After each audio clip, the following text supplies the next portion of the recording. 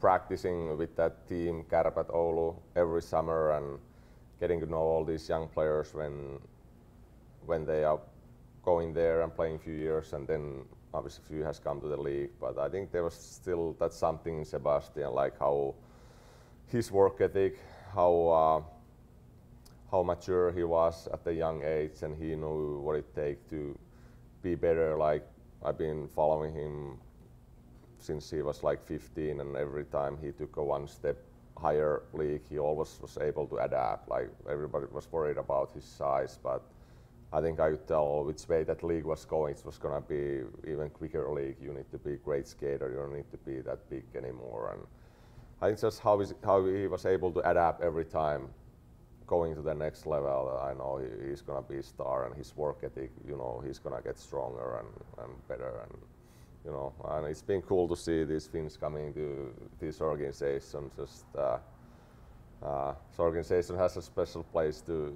my heart. My daughter was born here, and we really enjoyed living here and playing here and going through that Stanley Cup run. It's just special to see other Finnish players, other players from Kärpät Oulu get drafted here and playing their best here and being faces of the franchise here now.